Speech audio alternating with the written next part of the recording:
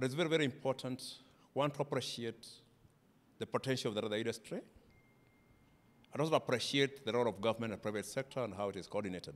I think it is very, very critical for this government that all government incentives, interventions are properly targeted and coordinated so that they can have the required results.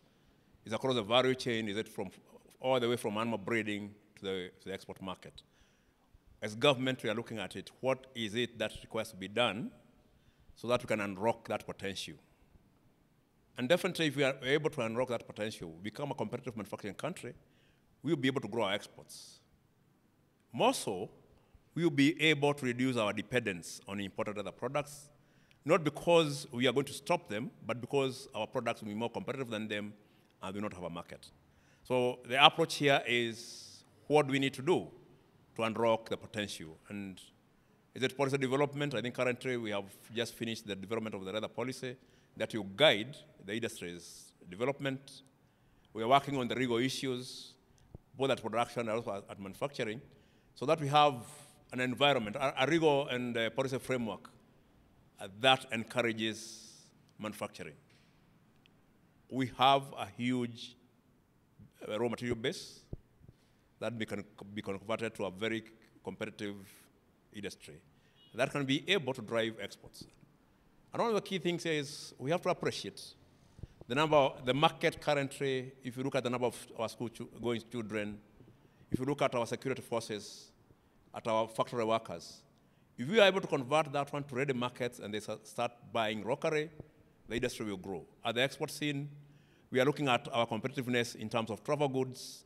We need to work on that and make them more competitive, meet the international standards, product standards and requirements, and that way we have a sustainable leather industry that consumes all our hinds and skins for the better of everybody in the country. Thank you. So let me ask you, what opportunities are there for value addition in the leather industry? Touch on that. The leather value chain is quite strong, and there are really real business opportunities right from trade, correction and preservation of hides and skins to sell the market. That's the raw end, sort of a business opportunity.